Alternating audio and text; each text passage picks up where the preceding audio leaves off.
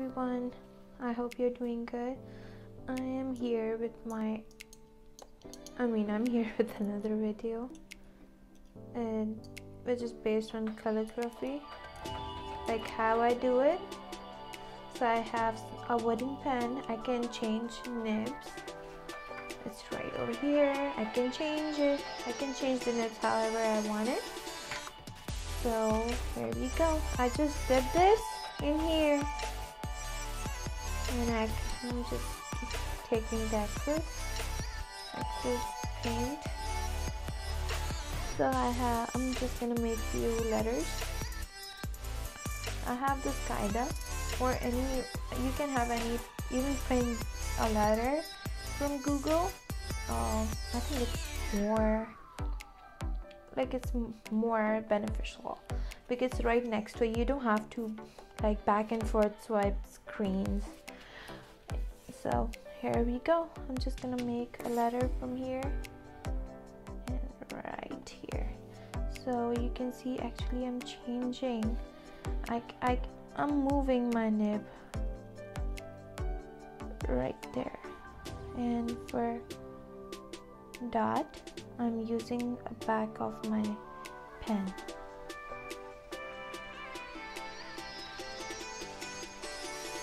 And I was just thinking I should make a video on it so you guys can see it, like what I'm doing. But if I think being a viewer, I'll suggest if you actually write it, you're gonna practice more and get better.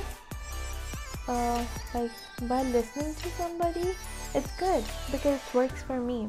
I didn't go to any school to see how they're doing or to learn it. I actually learned on my own. So I always think I should tell you guys like what is actual. I think if you want to go, you can go ahead, but I think practice makes it perfect, really. So I'm gonna write a doll here, and I can actually make a scene for you guys right over here. So the first thing I want to share, I was literally writing with this pen maybe for 4 hours and 5, and nothing was perfect.